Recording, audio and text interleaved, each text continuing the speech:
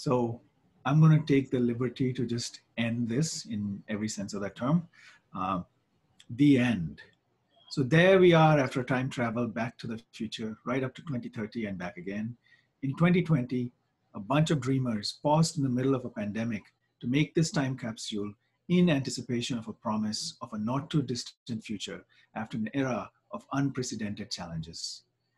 Having encountered a century preceding this as a time of heroic human endeavors and terrible ecological damage in its wake, it was a pause point to review the graph of human progress, apply course correction measures, and persist with the ideals of mutual peace, harmony with nature, and equity.